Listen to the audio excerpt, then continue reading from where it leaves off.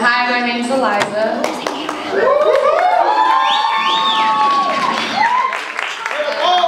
This is my first time performing in front of anyone. Kind of getting.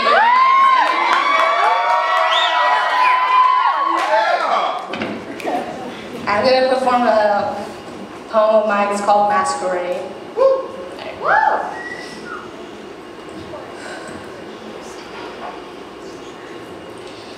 No longer is it right to be yourself. Not in a world where conformity is expected and judgment second nature to self-preservation.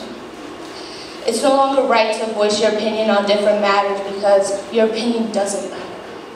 Having a thought is synonymous to a crime, making us all prisoners of the mind.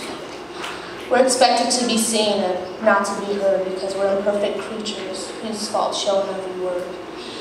Yet it's those with faults that must display perfection because sooner or later it's those whose faces will be criticized. And they will be criticized. They will be criticized for how well they can keep up appearances before they crack under pressure. They will be criticized for how well they can conceal the truth before light sheds upon them. They will be criticized for how long they will fit before they start to slip off.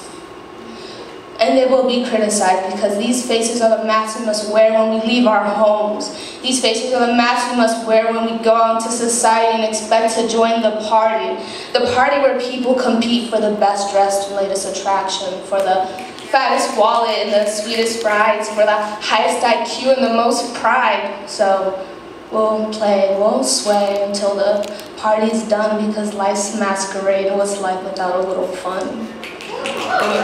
When the evening is over, we'll take ourselves home and we'll reach to take our masks off, just to realize that they're gone.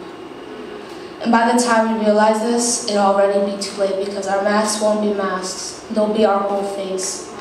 Instead, we'll see a throne of what we had become, but even though we've lost our true identity, the question then becomes, who were we really?